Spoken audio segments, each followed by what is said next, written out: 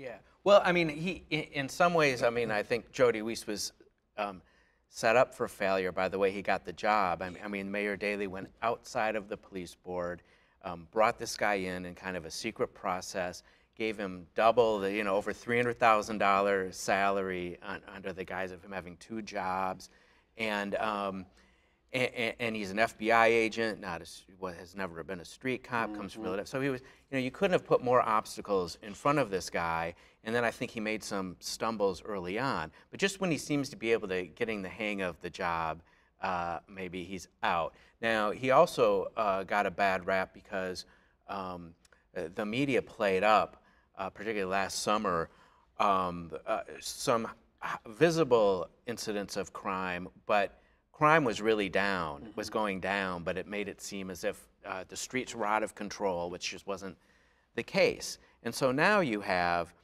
Terry Hilliard coming in and reversing what Jody Weiss did. Jody Weiss was brought in to reverse what Phil Klein did, who replaced Terry Hilliard. So I don't know what's going on. And I think that the final point I would just want to make, though, is that I would be shocked if what Terry Hilliard is doing is happening without the approval of Rahm Emanuel, because you just don't bring in an interim police chief and let him make such dramatic changes if a new police chief is going to come in and then bring his own program in. Then this is a waste of time and effort and energy. Plot thickens. I want to speak with you, Matthew. We're going to shift gears here shortly. I want to come back to these credit cards, so get that ready. I think we got one more phone call on the line. Caller, are you on the air? Caller, you're on off 63rd. Talk to me, Calvin. You know, I was listening to Tim earlier. I don't know whether Tim was born in the same era I was or not, but I remember when Ogden Park actually had hedges out there.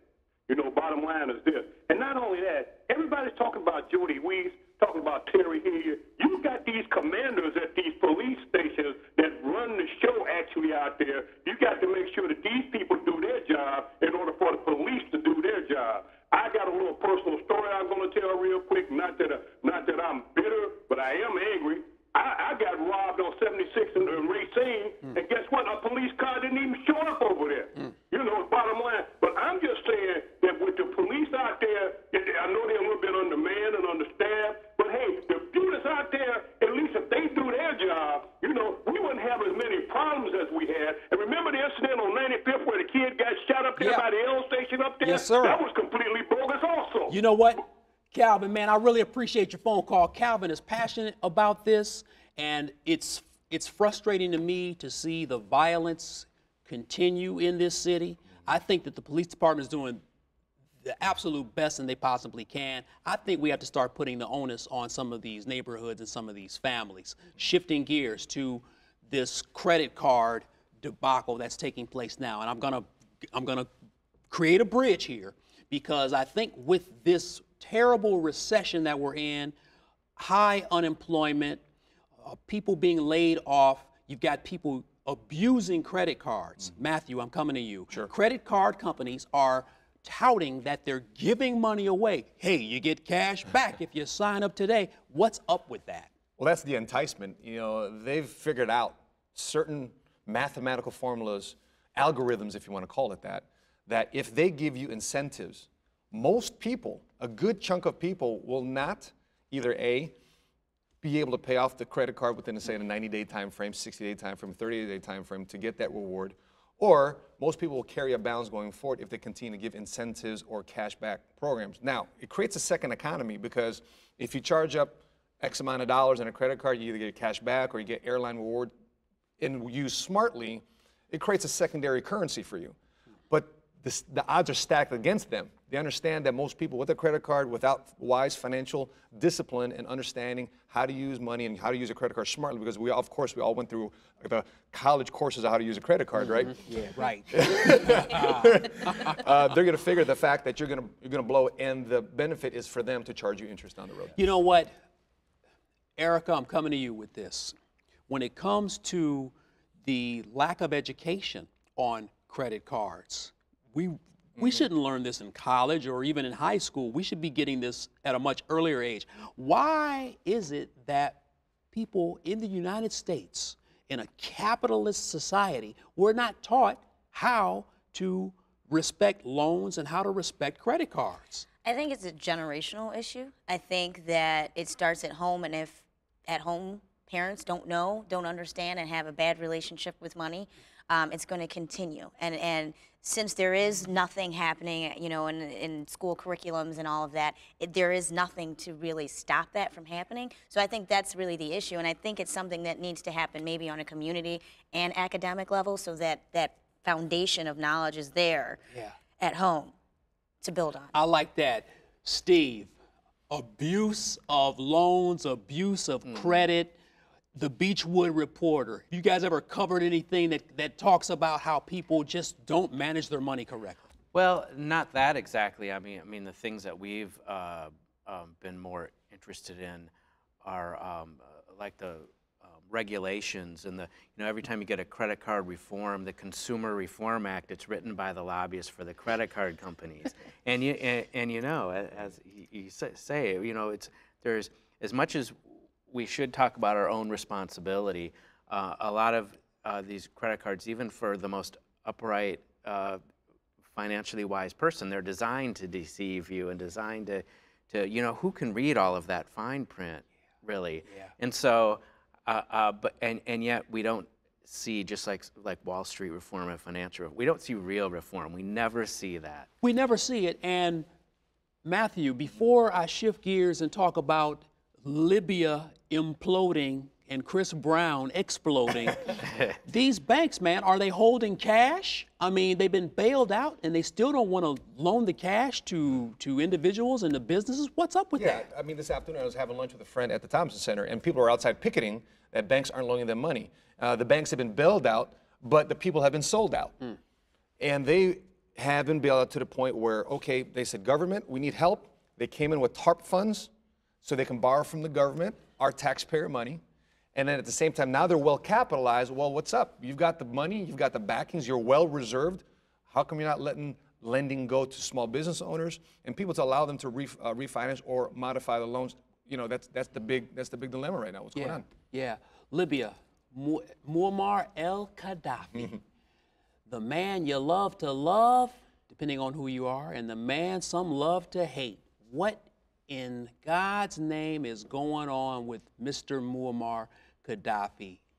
Aricka, help me out. He's like, I'm going to take you out. I'm going to set the oil fields on fire. Well, what's up with that? Well, I think really the reality of the situation is, I mean, Gaddafi's been known to be an eccentric character for decades now at this point. So I think really looking to expect any kind of coherent response from him is not really valid. I think the biggest development today is NATO jumping in on this and deciding to essentially within days, they're saying, take over basically the defense part of this mission and to keep the no-fly zone in process. So, I'm glad you mentioned that.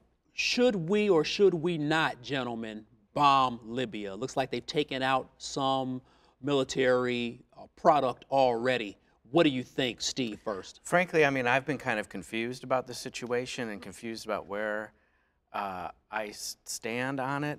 And I can't quite figure out if the president has been unclear and confusing himself on the mission, or if he's been brilliant in a different way, in that now with NATO coming in and trying to make sure it doesn't have an American face on it, but is it really American-led or not?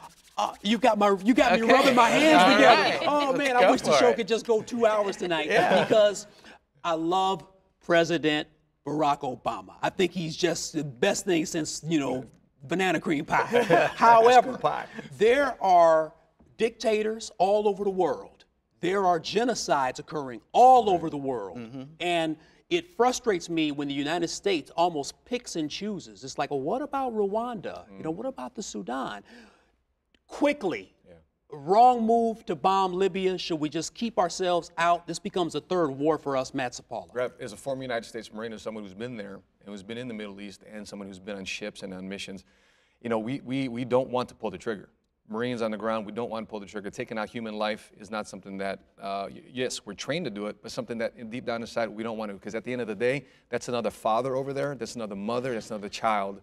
And to be able to pull the trigger on that and not really see your target on the ground, we know what's going on down there. So in my opinion, you know, I would hesitate. Chris Brown. Oh, here we go. Get to end the show with entertainment. Chris Brown, I'm coming to you last, Aricka. Chris Brown, Matthew, he implodes, breaks up with Rihanna a few years ago. Beautiful woman, amazing talent. Still pretty much going bananas from that point. Yeah. Gets on Good Morning America, and Robin Roberts asks him a question about the past relationship, and he trashes the green room, throws a chair into the window. Glass ends up on 43rd Street. What do you think? I think it's a sign of immaturity. And not only a sign of immaturity, but there's some issues there. You know, you're a grown man, you're getting paid, you're a celebrity. That's the light, that's the spotlight you live in. That's part of the territory. And people are going to ask you about that stuff. And yeah, you might have your opinion, but to be able to throw a tantrum like that in the green room, destroy property, and knowing the fact that young men and women are watching you, are idolizing you, that's a poor judgment. Steve, he takes his shirt off after the event, bearing all of his tattoos, and blonde hair. Come on, Steve. I just can't figure out how he ever thought he wouldn't be asked about this. Yeah.